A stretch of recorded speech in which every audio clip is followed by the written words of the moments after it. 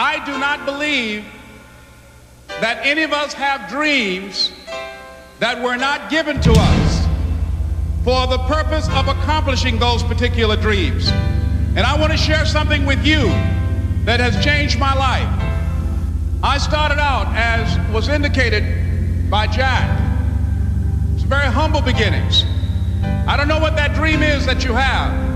I don't care how far-fetched it might appear to be.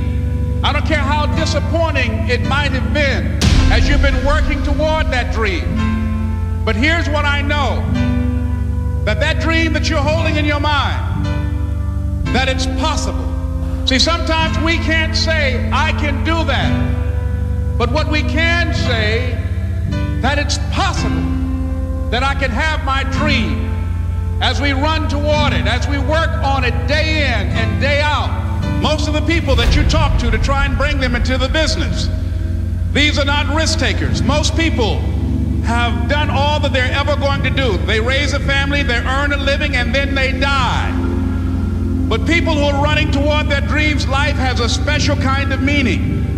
And here's what I will share with you, that in the process of working on your dreams, you are going to incur a lot of disappointment, a lot of failure, a lot of pain, a lot of setbacks, a lot of defeats.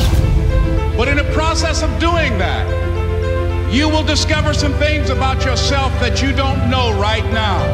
What you will realize is that you have greatness within you. What you'll realize is that you're more powerful than you can ever begin to imagine.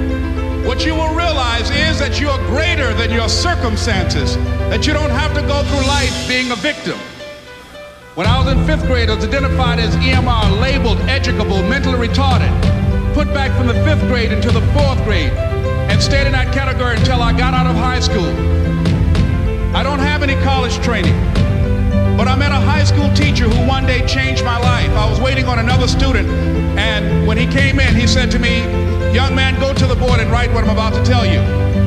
And I said, I can't do that, sir. He said, "Why not?" I said, "I'm not one of your students." He said, "It doesn't matter, follow my directions now." I said, "I can't do that, sir." He said, "Why not?" I said, "Because I'm educable, mentally retarded." And he came from behind his desk and he looked at me. He said, "Don't ever say that again. Someone's opinion of you does not have to become your reality."